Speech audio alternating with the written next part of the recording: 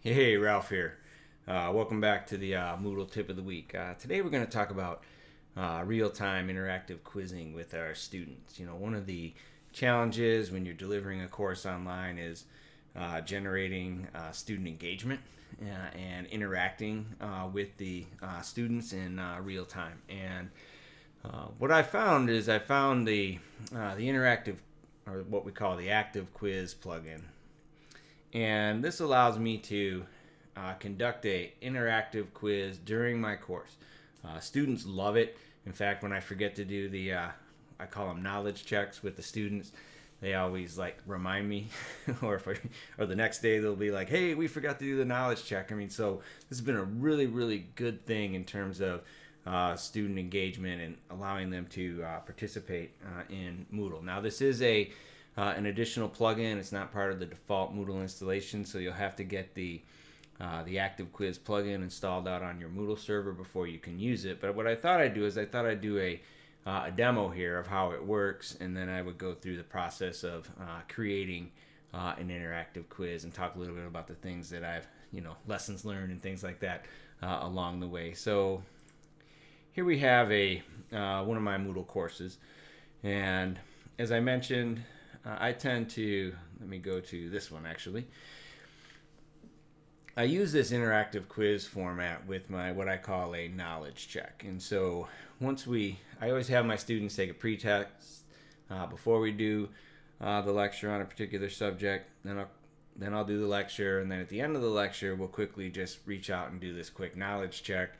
And again, it helps me. Sometimes there's things I forget to talk about that show up in the knowledge check, and so I can complete the lecture, if you will.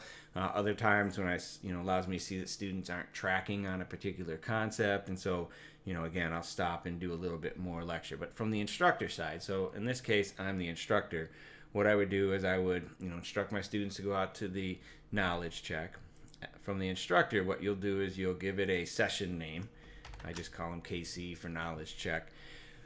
Typically, I always anonymize student responses, but I don't do full anonymize because I want them to see their score. I want to be able to see their score as well to see how they're tracking. And then plus, I also use this as part of a participation score that my students get when they take my classes. So here I just say start session.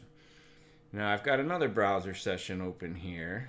Let me toggle over to that. And I'm logged in as a student account into the same class here. So I'll go ahead and pick the same knowledge check as the student, and then I'll say join quiz. Okay, so this is the student's view on their end.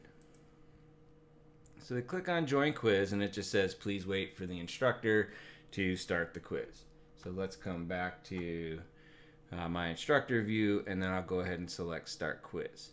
Now you'll notice that now it says it's going to push the question out. I'm going to go back to the student view here, and the student gets the question. And so the device where information terminates and originates. This is actually one of the trickier questions because there's multiple sort of potential right answers, but that's a good discussion too to have about analyzing exam questions. Now on the instructor side, let me come back there. You'll see that the default is to show the responses in real time. So I always click on this button that says hide responses so the other students can't see. Another thing that you're going to want to indicate to the students is that their answers are going to be randomized in a different order. So they can't look at your screen and pick A, B, C, D, or E. Now, you'll see here that the default here is a 30-second timer. I can then show responses once the question has finished. And that will show me the answers and the right answers. Now click back over here to the student view. Feedback for the question. Please wait for the instructor to start the next question. There's no feedback. So this particular question doesn't have any feedback, but they're seeing my screen and they're seeing the correct answer. Again, before I go on, I hide the responses. Again, the default is to display them, but once you click the hide response button, you can just toggle back and forth. And I don't like the answers necessarily to be appearing in real time for the students. So at that point, I just say next question, and then it pushes out. I'll go back to my student view. Here's what the student sees waiting for the next question. site where everyone is connected and most corporate information is stored. I'll go ahead and select the main office, and then I'll just click save. As an instructor, you'll see that if all my students have answered, then I can just end the question. I don't have to wait for the full 30-second timer.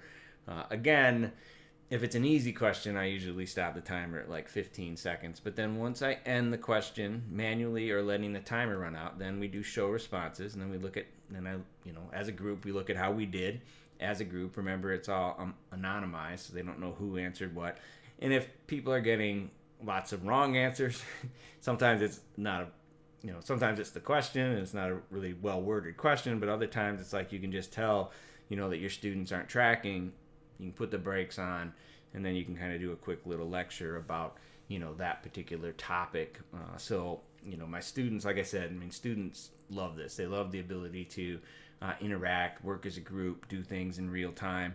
And as an instructor, I love it because, again, it gives me that immediate feedback. Once my lecture finishes, I can go back and make sure that students are tracking on those core concepts. And then I'll just go ahead and click hide response, and then next question, and we'll go through each of the questions. Now I'm gonna go ahead and close this session because I think I've given you a pretty good idea about what's going on in terms of how we would use this as an instructor.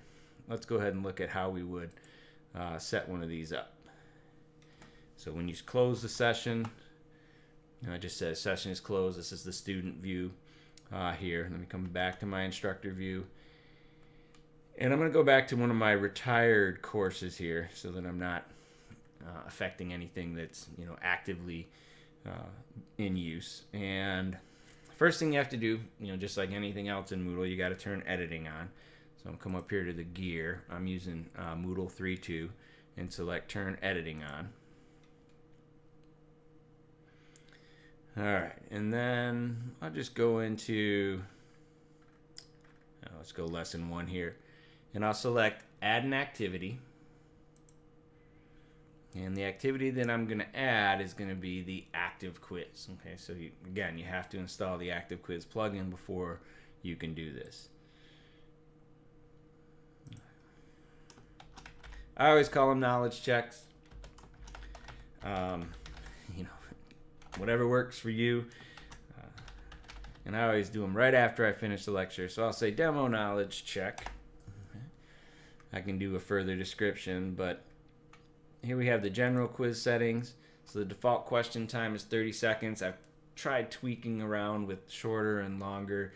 And, there's one reason that a lot of times why things are the default. With a big group, 30 seconds is a good amount of time. You can always stop the question short. I showed you how to do that. So 30 seconds tends to work out pretty well. Sometimes with some complex like binary math questions, the students get mad at me because 30 seconds isn't enough time. But generally speaking, for a standard multiple choice question, 30 seconds is more than enough time to answer the question.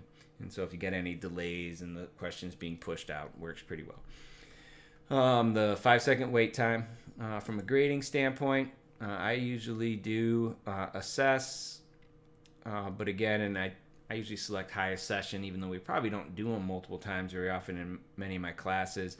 I don't actually use the grades as part of my calculation, to be completely honest, in terms of the students' grades, but I want them graded because I do use it for a participation score that I use in the class. You got some grouping options allowing students to work in groups. I don't really do much with that. The review options, so they review after, so if your questions have feedback, the students will see that feedback.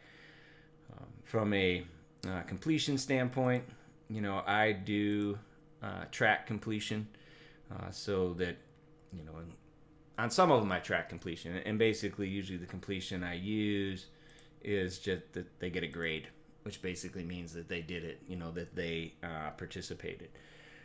Now when I select save and display, we don't have a quiz yet. We don't have any questions. So in order to add questions here with active quiz, you just click on edit questions, come out here to your question bank, and you would pick your topic area. Now a couple pieces of advice, multiple choice questions obviously work the best, and also multiple choice questions that have short answers, you know, so like terms as the potential answer, just from a displaying of the graphing information and things like that. It's a little bit cleaner if you have short answers. Certainly not a requirement, but so I could come out here and, you know, if I want to say algorithm used by EIGRP, sure. And again, add it to your quiz, you just simply click on the plus button here. And then you can do a proprietary timer for your question. So if you had like a complex math question or something like that, you could bump it up to a minute, or you could say no time limit.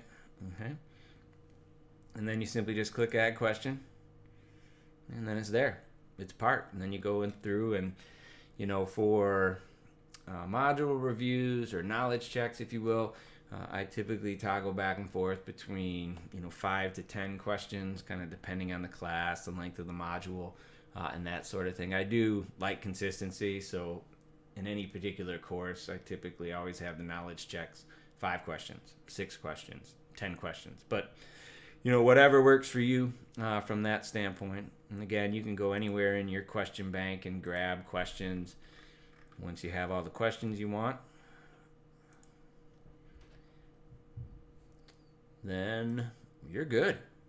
Okay, so once I have the questions, you'll see here that go back to view quiz, and at this point now I'm ready to roll. Okay, now that I have questions, I can just go ahead and go back to my course,